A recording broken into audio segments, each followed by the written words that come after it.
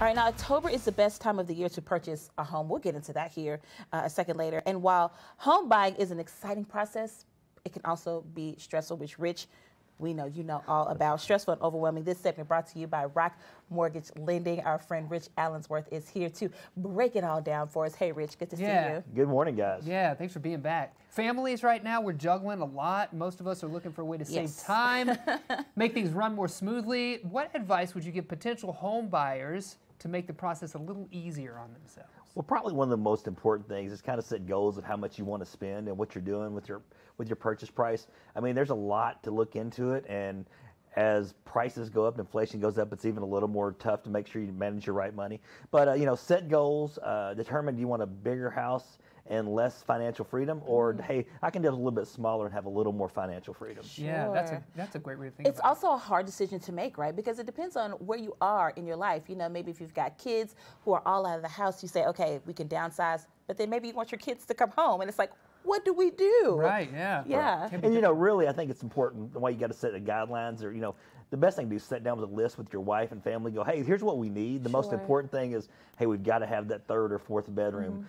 We need a big backyard. We have a dog. Whatever those things are, sit down with your family, maybe some friends that own houses, and determine what's important. And really, for first-time homeowners, you really want to know there's cost when you have a house. Someone's got to mow the yard now. The appliances go bad. It's your responsibility. So I really recommend for first-time home buyers to get a home warranty. That way you know it's a fixed cost if something goes out. Sure. Yeah, certainly. That's a great tip. The more you come on this show, the more I feel like we talk about planning. It's planning to buy. Yeah. It's not just something you jump into overnight, right? It's planning, and it's sitting down with a professional also to help iron out those details. So when people are out there and they're considering whether to do this, what about a list of needs? That seems to be something that's important to home buyers. Yeah, definitely the needs, as we discussed. Have an idea exactly what you have to have and what you want, and make sure the needs are on a list, and sit down with your realtor and go, hey, I want to know, I got to have this, and let them walk through the houses, because they're going to do the work for you up front and determine, hey, this is a good house for you or not a good house for you. The other piece is kind of making sure you stay in your budget. It's really, really important. And I think if you sit down and you make a list and keep in your budget, probably the budget's the most important thing. The hard part in the last 3 to 6 months is if you come in and look to purchase a house in March and you can't find one for 5 months, well, you can't afford as much. Interest rates went up, maybe 3%, Right. so it makes it a little more difficult. So you need to stay in touch with your lender. Yeah, that's a great Make sure you tip. still I think. qualify. Yeah. That's a good tip for sure. Do you have any other advice for the home buying process just to make it a little bit smoother? There could be a little bit of anxiety, maybe some nerves when it comes to the home buying process. Like we've talked about, the whole deal is a plan and a goal. Make sure that you know exactly what your plan is and what your goal is. And then, sit down with your realtor and determine, hey, where I want to be, what I need, and really want to get pre-qualified. The most important part is getting pre-qualified.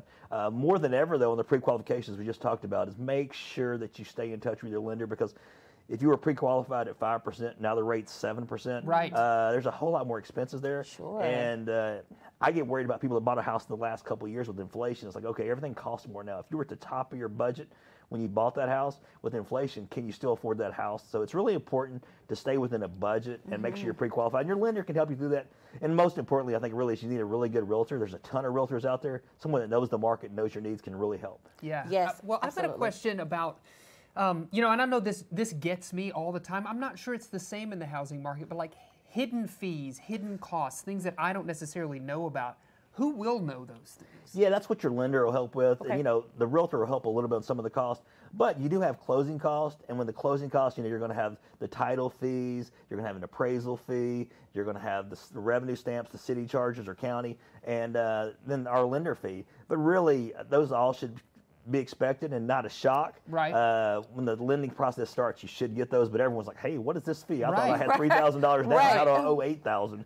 There's a lot of fees in there that people aren't prepared for at all times, because Right. everyone saves up and they go, okay, I've got money for my down payment. Well, there's another 4 or 5, 6 grand for the closing sure. cost. Yeah, Yes, absolutely. That's absolutely. great to know. Folks like you are out there to help us. Well, and as the market's changed a little bit, the last couple of years we were at 30, 40, 60 grand over sales price.